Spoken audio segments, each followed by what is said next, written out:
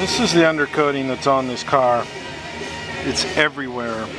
Unlike cars of Detroit from the same era,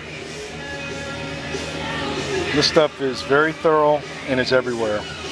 It's a rubbery based stuff, and then it's the black stuff on top of it. And part of the blasting process is to scrape it off because it saves time in the blasting time. You know, during the blasting process, it saves a lot of time. Plus, this stuff right here will break down into small little pieces, and that will quickly fill my dust collector. So this is why I spend a little bit of time doing it this way.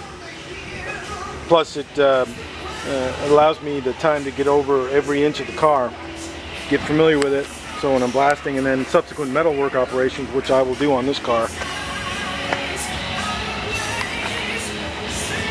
Of course, the owner already has provided and sourced new rockers.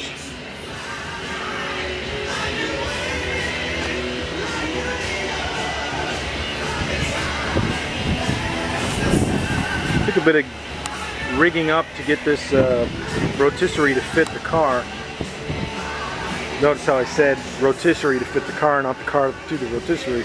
There is a difference, and it always has a benefit for the car. I had to weld on these support bracket structures right there. Kind of gives it a triangulation because these bars right here are just extensions of the trailing arms that they're mounted right here into the frame, or into the unibody points where the former trailing arms were. Come out here to the rotisserie, keep the ass end of the car from flopping around. This is what I have to do. Just some cars are this way. The Camaro I did. I had to put on some reinforcement brackets like that, and we're good to go. I don't want to turn it over because the stuff will fall out. Here's my little Ninja 250. I rode the ZX14 yesterday. Time for the little one.